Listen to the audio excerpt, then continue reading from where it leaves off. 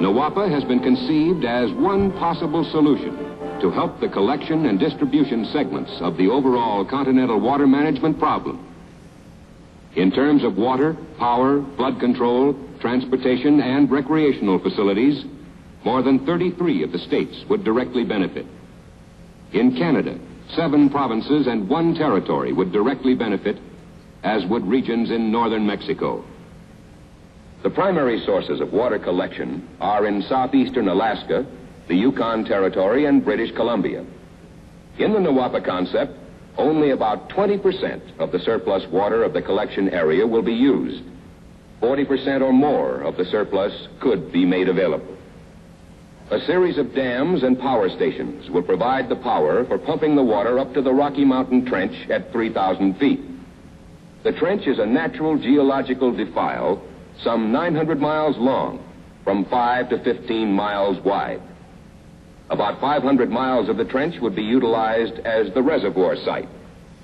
From the trench reservoir, water is pump lifted to the Sawtooth Reservoir. From here, water flows southward by gravity via lined canals and tunnels throughout the system, passing the Sawtooth Mountain Barrier through a tunnel 80 feet in diameter and 50 miles in length. Continuing its gravity flow, the water will help meet the needs of the western part of the continent.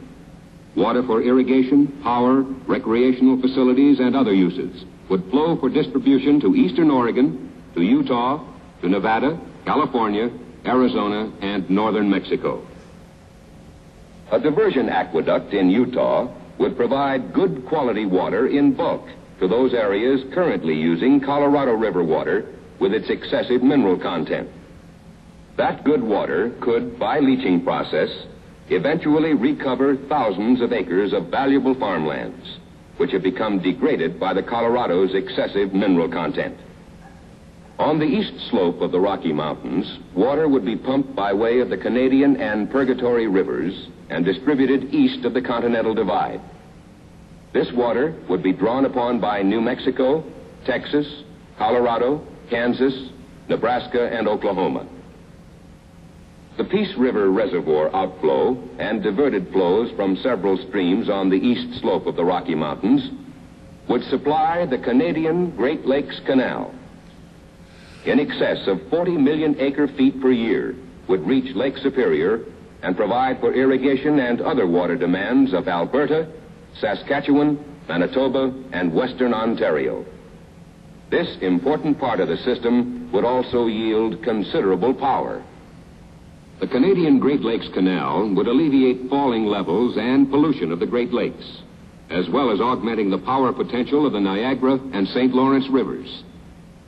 Normal water levels then could also fortify water supplies in troubled eastern areas.